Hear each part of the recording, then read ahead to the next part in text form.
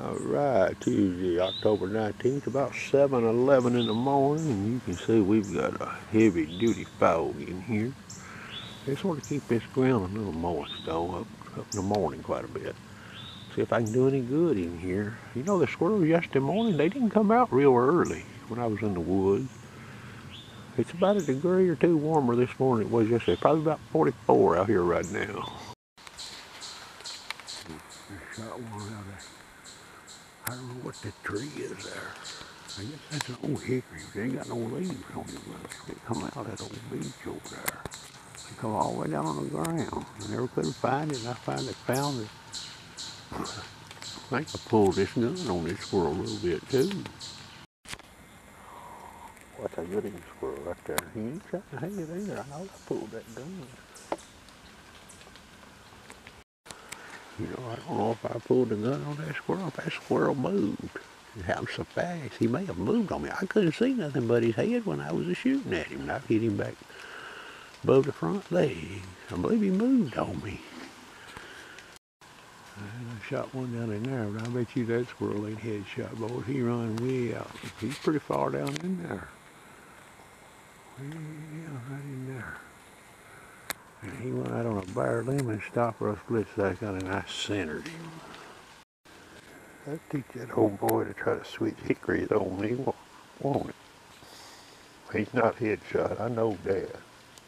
And the Junior got his bell rung. That's a good eating squirrel right there. That's two I feel. This cooler weather's bringing them out, and they're getting a little older now. I believe I've seen another young squirrel here, but I ain't for sure. Right there's a den tree, and I believe I seen that other young squirrel. He come down that trunk, I believe, when he went down in that hole right there. I'm pretty sure I seen another one. Now, one thing about this place I noticed down here, I've killed quite a few mama squirrels, okay, and you can tell they were nursing here just, a month and a half ago.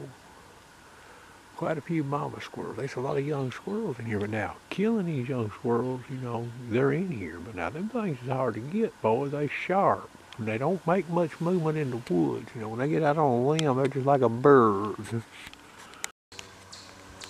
Okay, it's about 5 minutes, 7 minutes after 10. I shot one off this old big oak here. You see, it's a pretty good sized tree, but he's on the ground.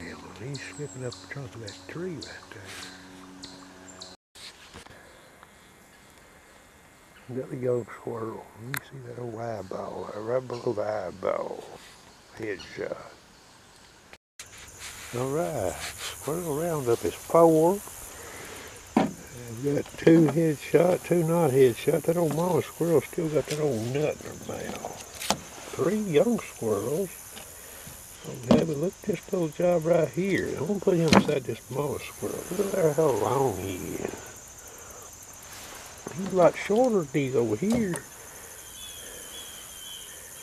That's a little girl, 1 little boy gray squirrel. So 3 females and 1 male squirrel this morning.